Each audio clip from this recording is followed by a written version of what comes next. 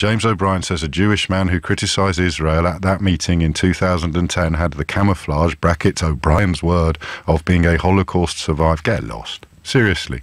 You honestly think, when you've got the leader of the Labour Party sharing a platform with people who compare Jews to Nazis, you think my vocabulary is the most interesting and important element of this story? You, pal, are the problem.